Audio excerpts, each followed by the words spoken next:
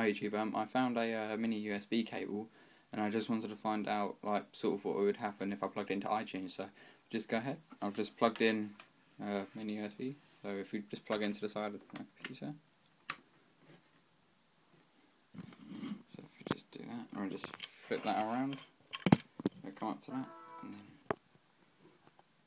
then alright. So we've got Apple TV NA, because all you can do here is restore it. So if you're experiencing any problems with your Apple TV, you can just restore it from iTunes using a mini USB, which I'll show you in a sec. Apple TV. So if I just go ahead and show you the Apple TV from behind. So basically what I used is my old Nokia cable, so I just plugged it into the bottom there, just under the HDMI. So we just do that, and it just goes in there.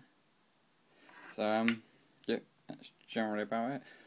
Yeah, I just wanted to give you a little heads up about that. Alright, thank you very much. Please subscribe, and yeah, check out some of my other vids.